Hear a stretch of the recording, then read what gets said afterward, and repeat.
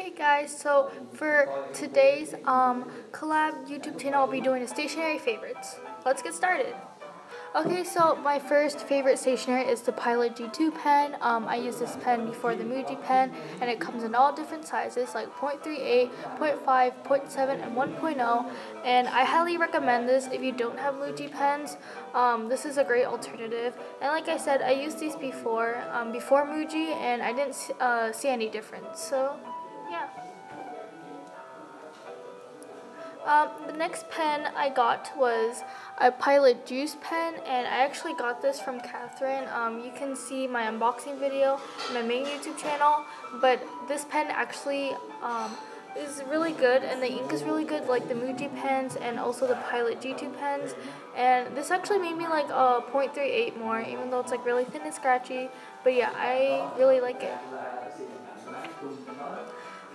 The next stationery item I like is the Daiso brush pen, and it's really good because it's like really flowy and stuff and really flexible. But you have to be careful with this pen because it does fray easily, so watch out for that. And yeah, it only comes in one color, however, it only comes in black.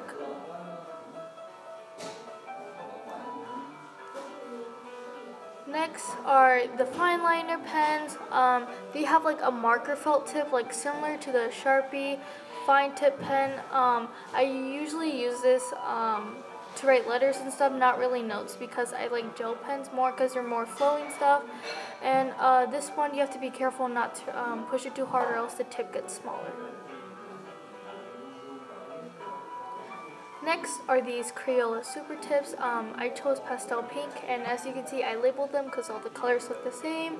But yeah, these pens are really good to practice calligraphy because it has a fine tip and a thick tip, just like brush pens. So if you guys want to start practicing calligraphy, I highly recommend using these.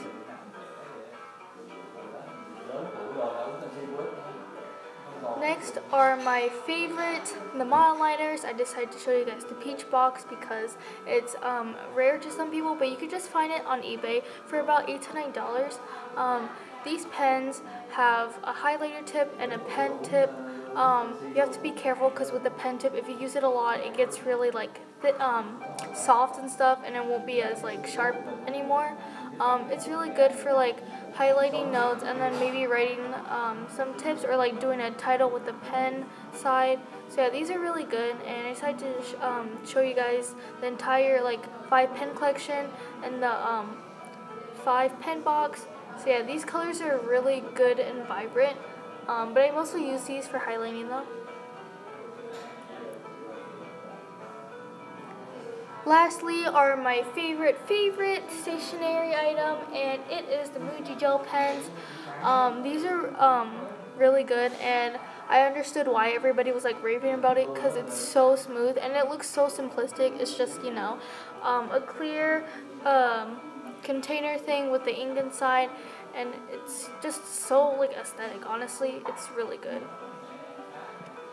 So that's it for my stationery favorites. I hope you guys enjoyed this video, and I can't wait to record another video for next week. So yeah, I hope you guys had a great day and night. Bye bye.